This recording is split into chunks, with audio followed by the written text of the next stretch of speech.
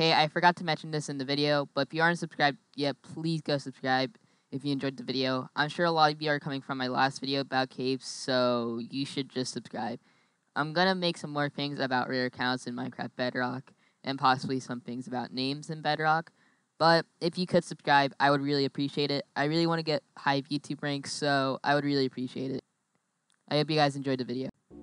Hey, so today in this video, I'm going to be showing you every single cape that has been in Minecraft Bedrock. I'm going to have some footage in the background of, I guess, Hive, but there'll also be some capes popping up on screen. So the first cape that I can the first cape on the list is the Founder's Cape, which is technically the Minecon Live 2019 cape. If you really do consider it, this is a Minecon cape. If you have it, you have a Minecon cape, in my opinion. This cape was distributed on the Minecraft Marketplace as a promotion for the character creator. So if you watched Minecon Live 2019, you probably got this cape. The cape is literally just a redesign of the 2013 Minecon cape. Honestly, what they probably did, if they probably booted up paint.net, went to adjustments, and changed it to yellow. Nevertheless, it's still a really cool cape, and I think the cape looks really cool. Next is the pancake. On the cape, it is a little nice pancake on a plate, I think, and the lytra is a nice little pancake. So the actual legitimate way of getting the game is by beta testing the game. But when the cape was first accidentally released from Mojang, there was no lytra texture, and the lytra wings were just transparent because of that. So yes, this was accidentally released, and a lot of people got it. Even myself got it, and I still have it. Next are the skin pack capes. These are capes that are from skin packs, and they're still on Bedrock and on the marketplace today, and you can still probably pick most of them up. I'm going to be going over these quickly because there's a lot of them. So first is the Ender Dragon Wings cape from the First Birthday skin pack, the Devil's cape from the Halloween mashup, the Dracula's cape from the Halloween mashup as well, Evil Wizards, Bride of Frankenstein's, Grim Reaper, Wicked Witch, Mamon's Brigates, and those are all from the Halloween mashup. Next is the male Spartan's cape, which is from Battles and the Beast, and so is the female Spartan. From the Star Wars prequel skin pack, we have the Padme cape, Palpatine's cape, Count Dooku's cape, General Grievous cape, Boss Nass's cape, Massive Meta's cape, and Poggles the Lesser's cape. From the Star Wars Classic skin pack, there is the Lando Calrissian cape. This cape, in my opinion, is probably one of the best ones. It looks really clean. From the Skyrim mashup, we have the Skyrim Nazar's cape and the Skyrim Vampire Lord cape. From the Adventure Time mashup, we only have one, and that is the Huntress Wizard's cape. From the Battle and the Beast 2 skin pack, we have the Maori's cape. I think that's how you pronounce it, and the Arabian's cape. And the final two capes are from the Halo mashup pack, which is the Halo Drone cape, and from the Third Birthday skin pack is the Jen's cape, which is literally just a ponytail and really only fits with his skin.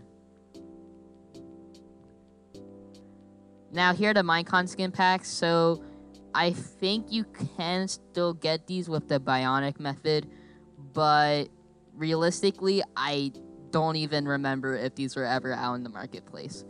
From what I know, I think they were at one point.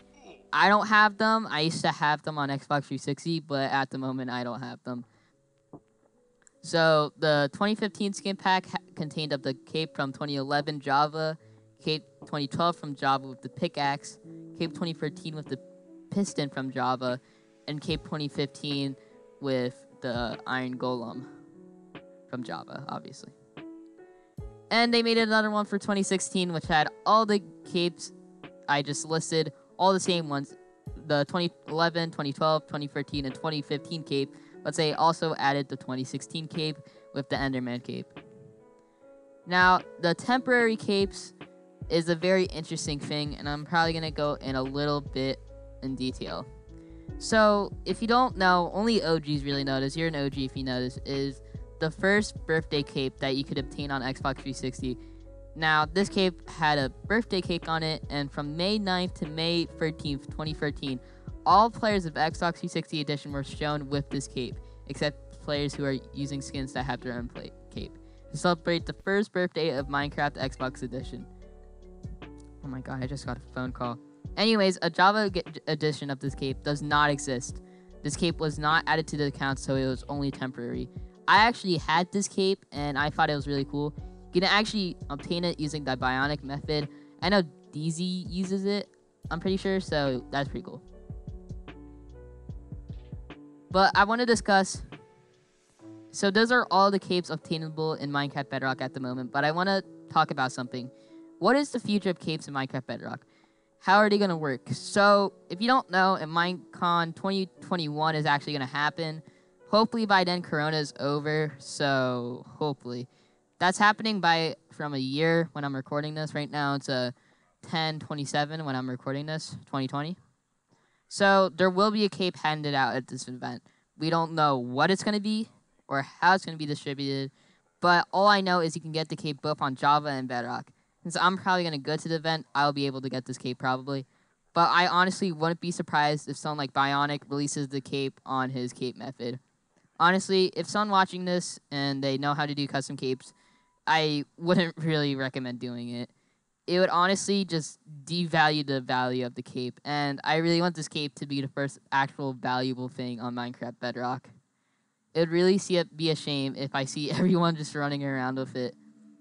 Now, if you haven't heard of the news yet, if you have Minecraft Java, you'll be getting a free cape. Everyone will be getting a free cape. Yes, when I mean everyone, I mean even you.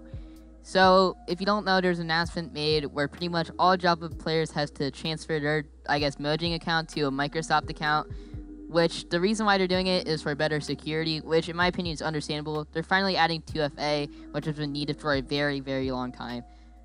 Heck, I think if you have a valuable Bedrock account, you should probably set up 2FA. I haven't set up yet, but I probably will. Now, what this means is that, no, you guys were not getting the cape. Only Java Edition players are.